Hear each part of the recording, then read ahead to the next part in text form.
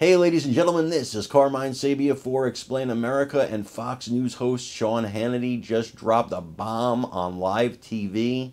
Folks, it's one you're not going to want to miss. Before we get started, please remember to like, comment, share, and subscribe. It does really help us out, and it helps our channel continue to grow. Also, and this is important, if you're not watching on YouTube, please do us a favor. Go to youtube.com/Explain America and hit the subscribe button. You get a notification every time we go live.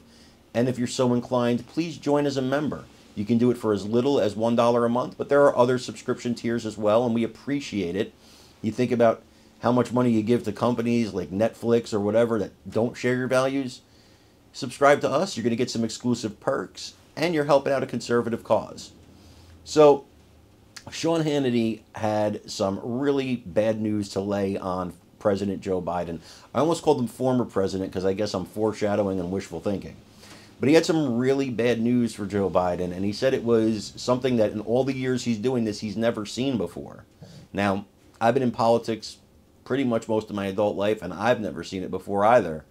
So it's something that the Biden administration and the Biden campaign certainly needs to take notice of. Trump's gaining strength, and Biden, the wind is coming out of his sails. I want to make sure you guys please like, comment, share, and subscribe. But also, please watch this video and then give me your comments on this video. I'm Carmine Sabia for Explain America. We love you guys. God bless you. Take care, everybody. Now, as of tonight, this is now a new race. This is now President Trump. He will win the Republican nomination. He will have an opportunity to become the 47th president of the United States. And I believe these are the policies, these are the issues that will define what happens 244 days from now. You know, Sean, a couple of things. Karl Rove was talking about how the party needs to come together and unify, and he brought out his whiteboard and pointed to all these states and all the people voting for Nikki Haley, some of whom said they had a problem with Donald Trump and weren't going to vote for them. I pushed back and said in a general election, which is going to happen very soon, whether he clinches March 12th or March 19th, he's going to be the Republican nominee. It then is a binary choice.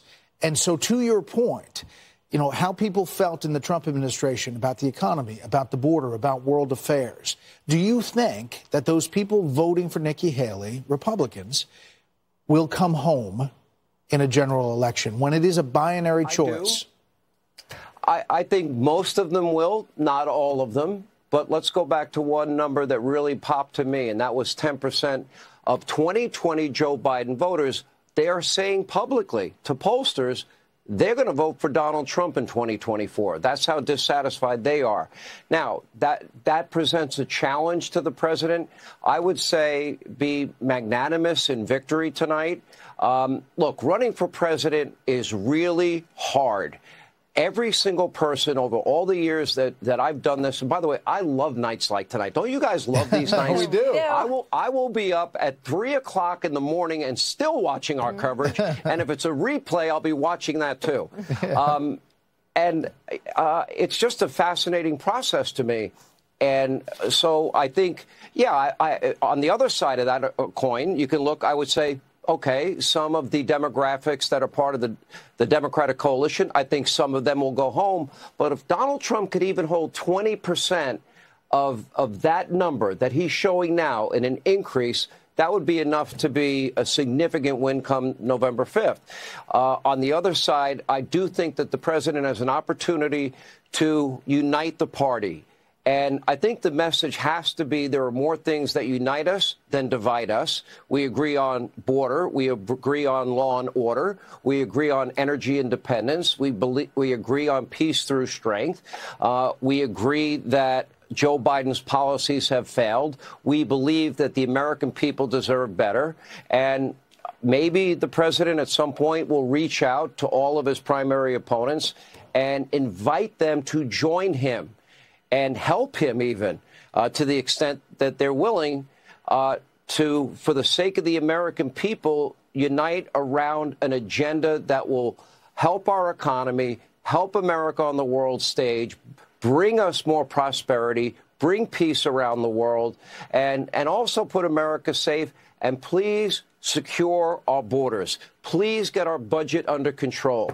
We cannot spend like this, and we cannot have tens of thousands of people from China, Russia, Iran, Syria, Egypt, and Afghanistan coming into this country without being vetted. That is the biggest national security threat I think we've ever faced. Sean, just real quickly, if, as it clearly looks right now, Donald Trump becomes the nominee